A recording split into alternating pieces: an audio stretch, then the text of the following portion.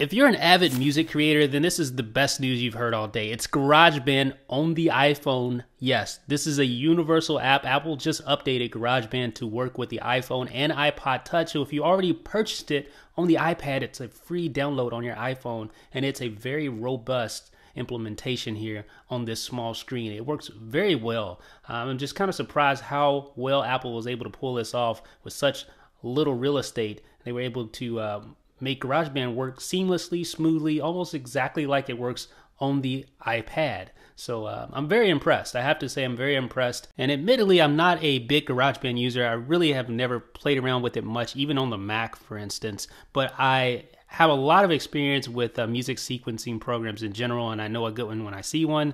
And this one is very well designed, and it translates exceptionally well right here on the iPhone. Listen to this. So here you can play your smart drums. You can create smart drums just like you can on the iPad version. You have all your instruments there just like the iPad version. It's all here. You can even do audio recording. So if you need a portable studio, then this is exactly what you want to go for. It's called GarageBand. And just like the iPad version, just like the Mac version, it's very easy to make complete songs from scratch. Now, of all of Apple's applications, like iMovie, what is the other one? The Photo app and GarageBand, all the iLife applications that have made their way to the iOS platform, this is by far the deepest of all of them.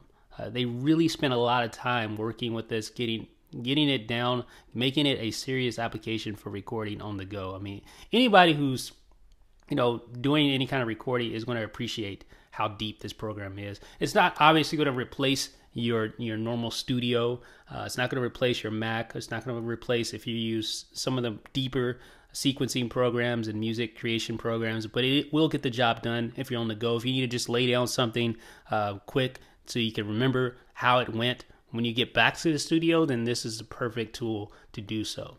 So I highly recommend you check this out, especially if you already have the iPad version, because this is a free download. Now, granted, it does take a while to download because it's a huge download. It's a huge file, but I recommend you do this as soon as possible. Check it out and let me know what you think about GarageBand for the iPhone. Are you excited? Are you happy to see this finally?